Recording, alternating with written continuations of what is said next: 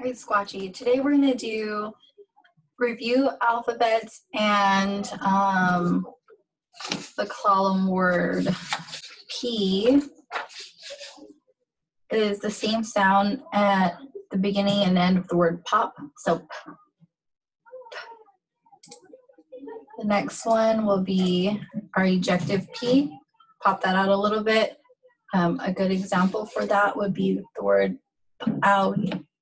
Owie. This M is the same M as it would be in English. The Klallam word for cow is moose, moose. Moose, moose. This is an ejective M, so you're going to have to kind of pop it out a little bit more. A good one would be CM. CM.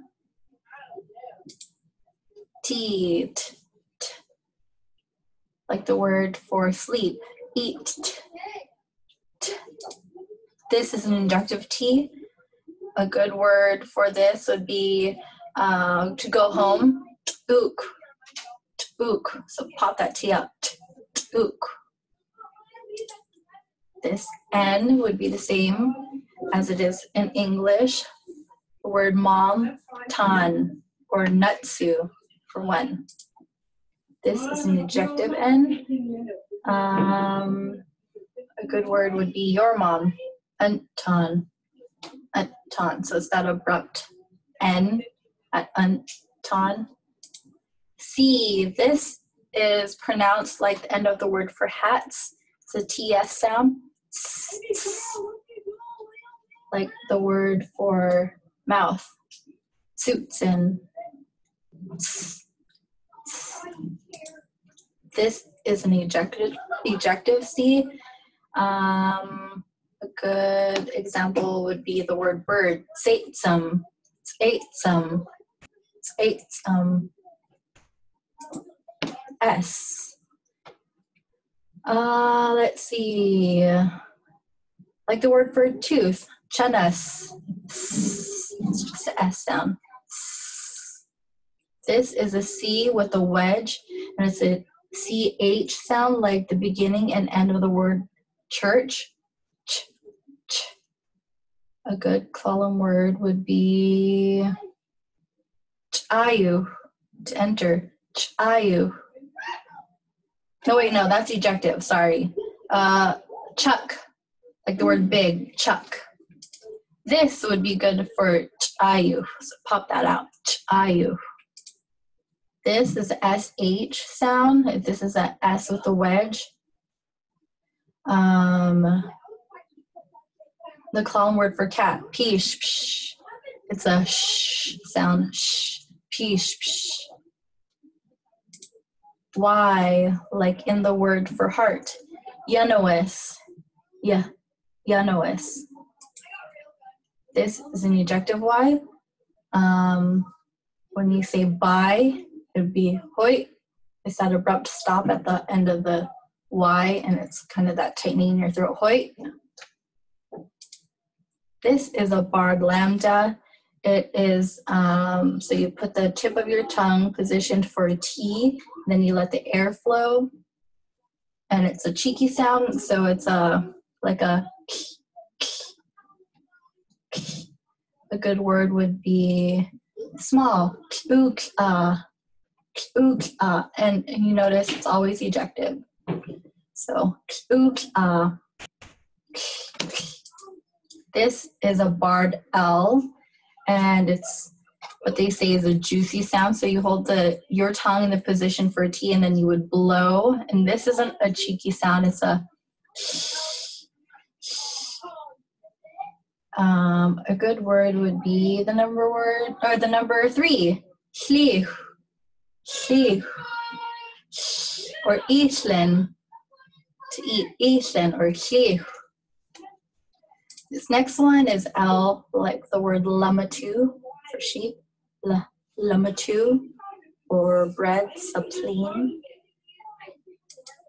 This K is rare, and it's rare in Klallam, and it occurs in a few borrowed words from Chinook, jargon, English, French, or some other language. It would be the same sound at the beginning and end of the English word for kick, like the word kaput, coat, kaput. This is a K with a raised W, like the sound at the beginning of the English word for quick. It's that airy sound because of this raised W. A good example for that would be the word for day, squatchy, squatchy, squatchy. This is an ejective K with a raised W, and so you eject that K, and then you would have that airy sound. A good example would be haikus, haikus, and that's how you say raccoon, haikus. So it's a. This is a X with a raised W, so it's another airy sound. It's similar to the sound at the beginning of the English word for witch, and you put that W-H-I-C-H.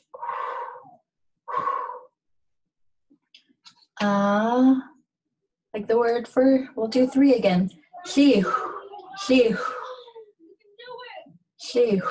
It's a sound.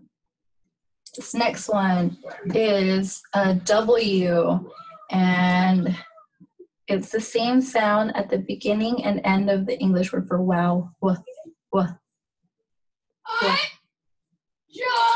This is a W, an ejective W, and it's got that creaky sound because of the tightening in your throat. That's just how it is when you eject some of these letters. And so a good example would be the word for new. Hotwis. This next one is a Q. It's similar to the sound at the beginning of the English word for call. So it's in your throat. That sound is further back in your throat. This is an ejective Q. A good example for this word would be young woman. K'atni.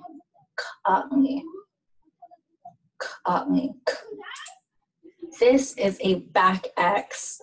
The back X is it's produced with the tongue touching far back in your throat, and then you have that airflow, and it kind of sounds like you're clearing your throat. A good word for this would be cedarwood. Pipe.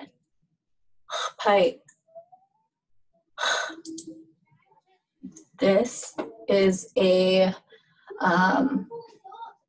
what is it called? A hooked N, or an ang, our linguists like to say.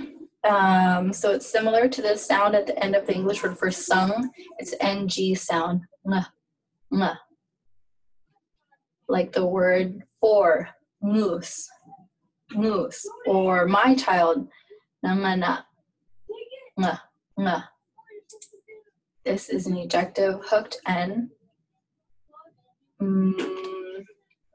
An example for this word in Klallam would be,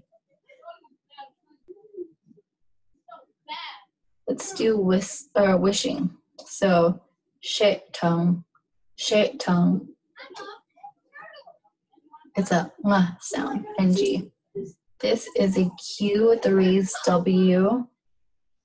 So it's got that airy sound because of this raised W.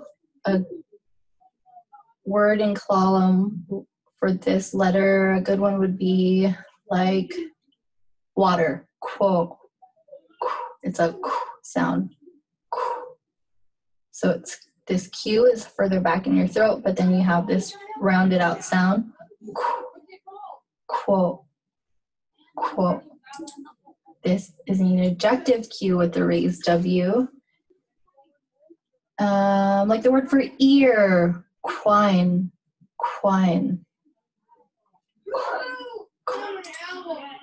Back X with the raised W. So you're gonna have that throaty sound like the back X, but you have this raised W, which is that airy, rounded out sound. So it's Like the word for Elwa, Eshwa, Eshwa. This is called a glottal stop. It sounds like a catch or an abrupt stoppage of air in your throat, and it separates two vowels. Like in uh-oh, it's that pause in the middle. Mo'ok for duck, mo'ok.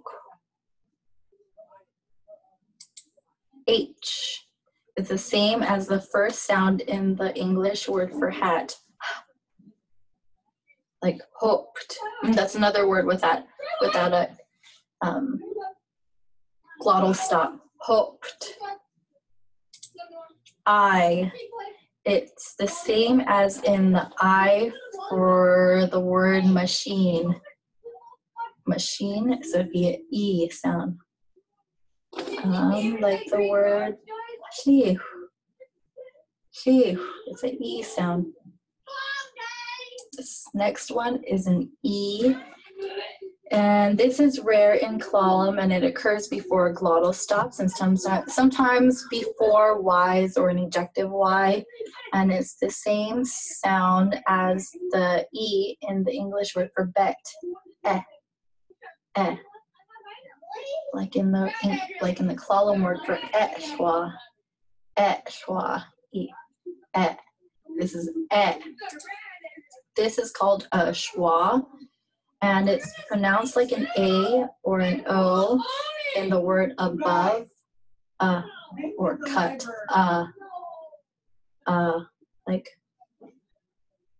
like the word for chestnut. U is usually pronounced like the U in English in tune or hoot. And let's see, a good one would be upin,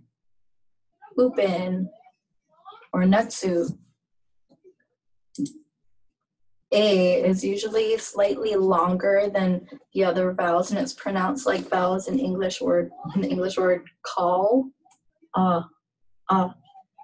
An example would be tan, or aing for house.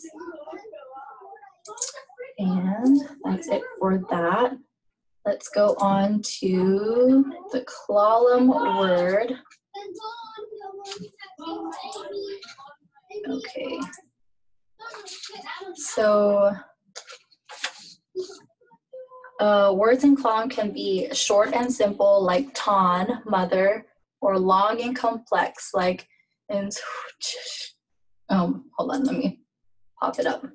Tan, or this really long word, shot. Let's try that again. Shot. I don't know if you heard all that, but that's a lot. And this means, and that's why you were attacked by 50 of them. Some small words refer to complicated concepts like ihud. Gather things together to get rid of them by scraping them up. And some long words refer to simple concepts like us, not young us. And that means smiling. Whether long or short, all words in Klallam have a root. The root of the word is the fundamental part of the word that gives its basic meaning. A root may or may not have other elements of meaning attached to it. The word tan, mother, for example, has a root with nothing attached to it. The whole root stands free as a word by itself. In the word smiling, the root is the night, right here, which would be right here. And the root is night for laughing. And the word for smiling, the root has other elements of meaning attached to it. The units of meaning that can be attached to a root in Klallam includes prefixes and suffixes. A prefix attaches to the beginning of the root or to another prefix. The word not young us, smiling, has two prefixes. It would be this, us, and the, let me see, the being, the no prefix, which would be this one, is called locative. It makes the word refer to a location. Suffix. A suffix attaches to the end of a root to another suffix. The word ihud. Let me see. Oh, no, we'll use this word, sorry. Smiling. So the root not young us has two suffixes, which would be the hooked N in the middle, and that means middle voice, adding meaning like do some, and the us suffix would be the face. In addition to prefixes and suffixes, Klallam has two other types of meaning units that attach to a word. These two other types often dramatically change the appearance of a root. They do not merely stick to the beginning or end. These types are called infixes and reduplication. An infix is inserted into a word to add meaning. The plural is usually marked by an infix. For example, when you put I in skaha for dog, you get skayaha. And that means a group of dogs. That would be plural for dog. All the different ways of making the plural are covered in our grammar book in chapter 33. If you have that book, go ahead and check it out. Another common infix, for example, would be the word shooped for whistle. And then it would become, so you would add that glottal in the middle, and then it would be shooped for whistling. The word not yatmas, smiling, has the actual infix before the hooked N. So this next one we're going to be going over is reduplication. When part of a word is copied to add meaning, it is called reduplication. There are several different kinds of reduplication in Klallam.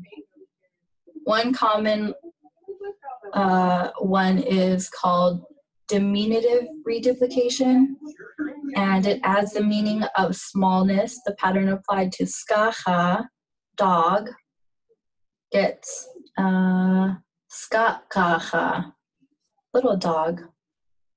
This reduplication pattern includes an infix, a glottal infix, after an A, so it would be right here. The word not young, smiling, also has a diminutive reduplication. So let's summarize how the word not young. So this is your root word, night, for laugh, and your suffix in the middle, not young, diminutive reduplication, not young, your actual infix, not young, okay, not young. Your suffix for face, not young. Wait, let me try that again. Not youngness. And then you would add your locative prefix. So it's not youngness. And then your prefix stative to be in the state of smile or small laughing on the face. Not youngness. So that's it. And we'll go into more detail with our prefixes and suffixes and infix later on, and we'll actually go, we'll have this thing called Quinawi where it's a little dialogue, and that would be a really great way to practice them. So, that makes sense. What?